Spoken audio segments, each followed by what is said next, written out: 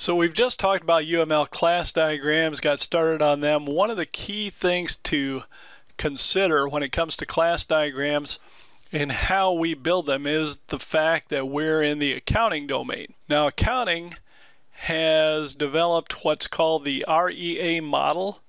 This is the model for designing databases that is endorsed by the AICPA and that has been used in describing ERPs and various accounting systems now for well over 20 years. So what do we mean when we say REA? Well, we've got resources. So these are the assets that the organization controls, the assets of interest to the domain we're investigating. Then we've got events. So these events are going to be activities associated with the various business processes that we're investigating. And then we have agents. So the agents are going to be people or organizations associated with these activities. So going back to our basic notation, we've got our resources, events, and agents. These are all basically classes.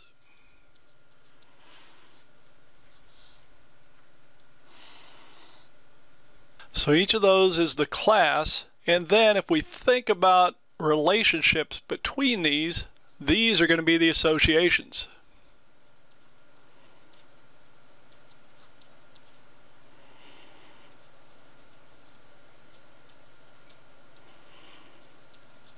And we'll recall that the associations basically describe our relationships.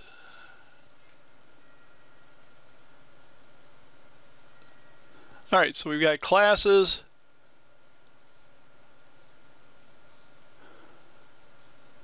resources, events, and agents, and we've got associations.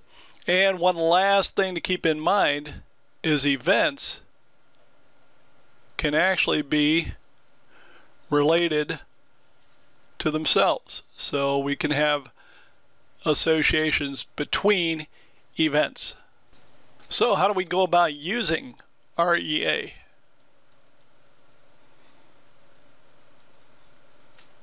Well, we're going to use REA to design our class model,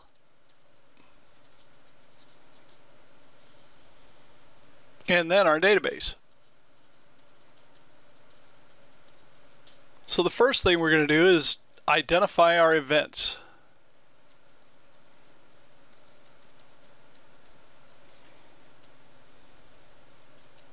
What are the key business activities that take place in our business process? So for these events, what classes or entities are associated?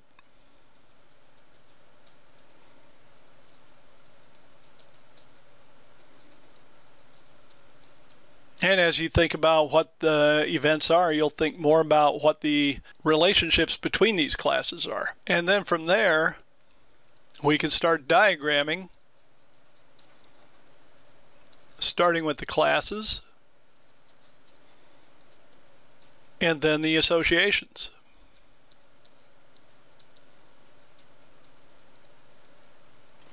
And this is going to be in a UML class diagram.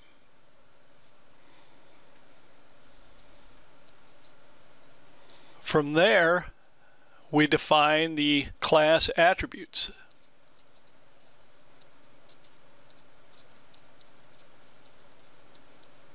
Basically, what are the pieces of information that we need to collect about each class in our model? And then from there, we can continue into creating our database.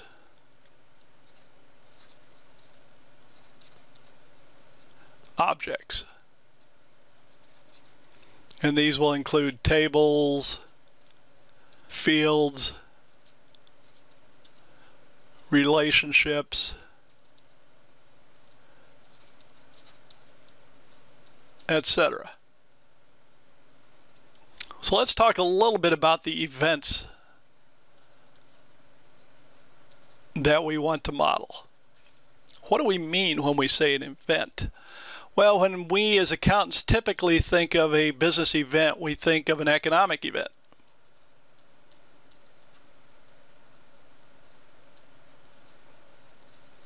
And an economic event is basically something that is going to have an immediate impact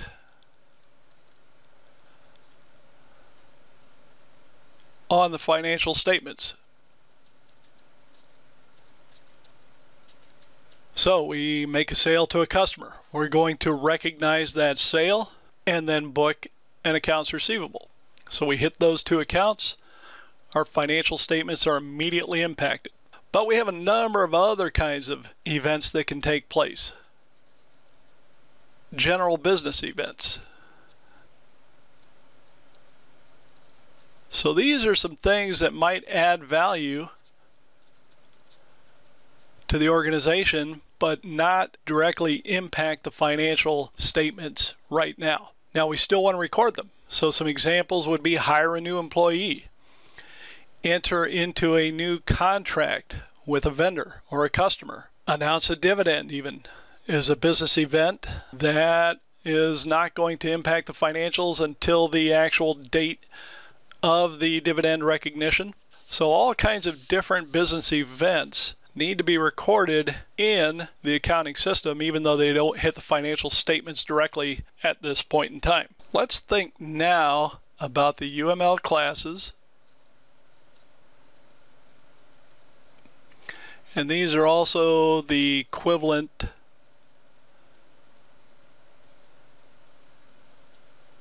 to the database entities.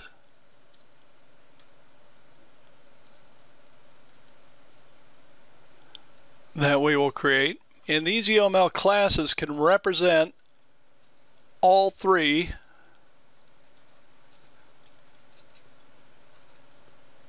components of the REA model.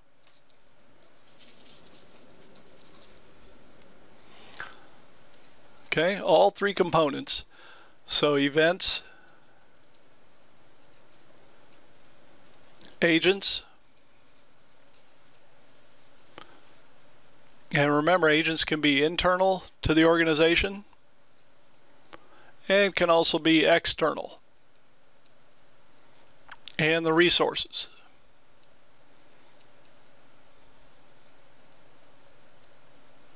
The way these typically map out, our events are typically going to be your transaction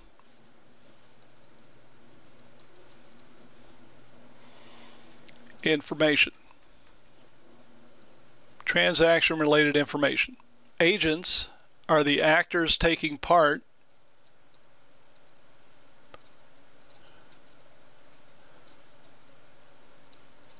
in the event. And then the resources are going to be the assets used to execute the event. Let's think about how these relationships can be set up. Class, associations,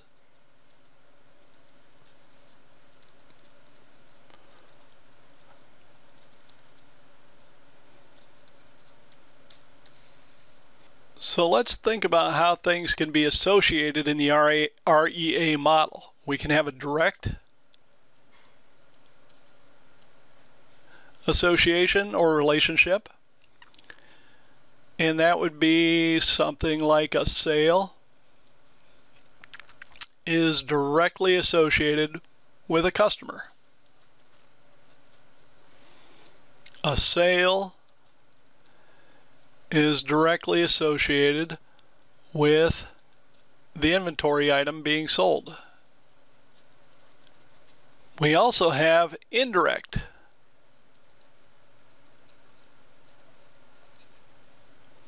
relationships. So if we think about it, the relationship between customer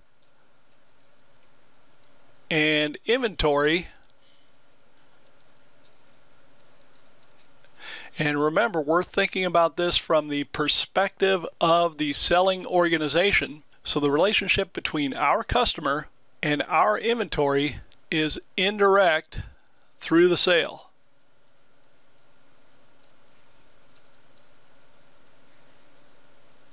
So in other words, our customer is not going to be associated with our inventory unless we make a sale to them.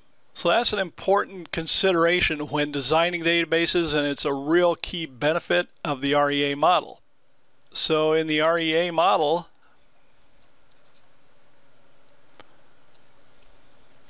direct associations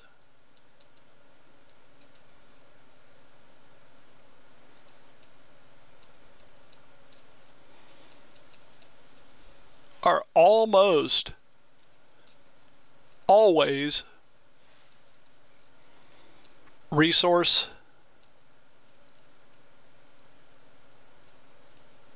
to event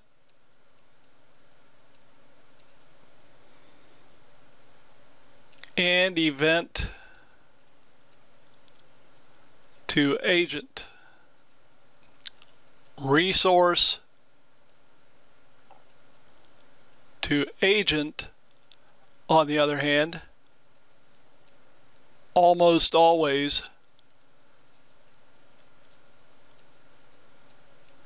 indirect. So any relationship between the resource and the agent is almost always going to be indirect through some type of event. So getting back to these associations, we can think of the class diagram as a graphical view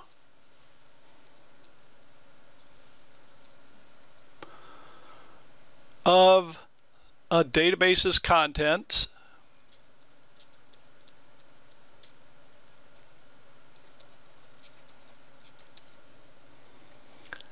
and how they're associated.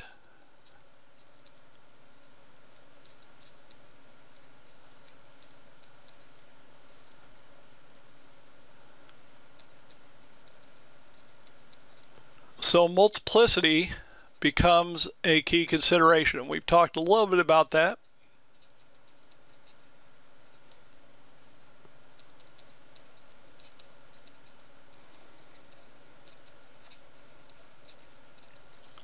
But it's worth thinking about again, one to one, one to many,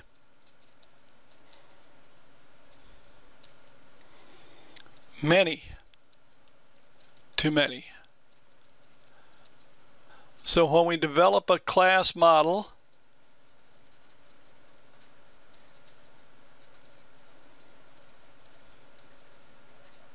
and for this purpose, the entity relationship diagrams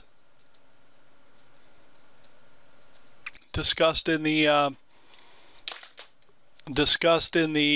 appendix are similar.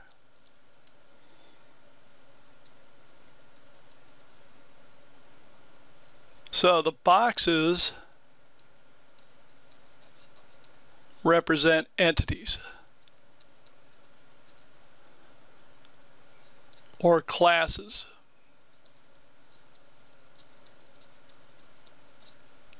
Lines between classes represent associations.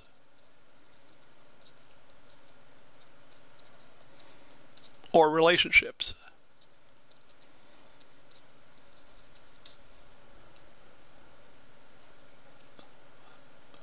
Notations on either end of the lines represent multiplicity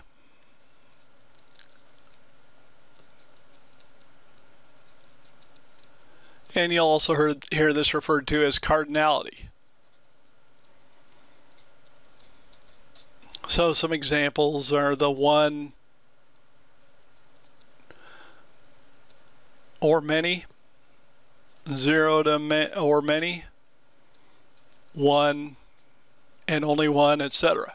So let's think about an example, real simple example, where we've got sales,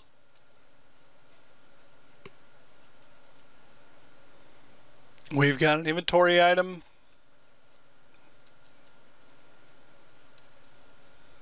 that we're selling, we've got salespeople, we've got customers, we've got cash receipts,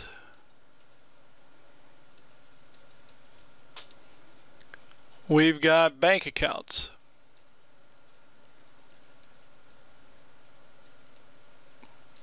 Each sale is going to be for an inventory item,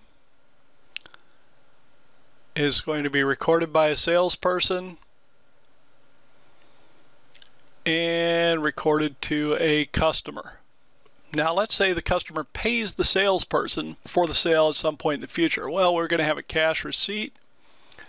That cash receipt is associated with the salesperson, and that cash receipt will eventually make its way to our bank account. So we've got a sale that has a salesperson and a customer associated with it dealing with our inventory.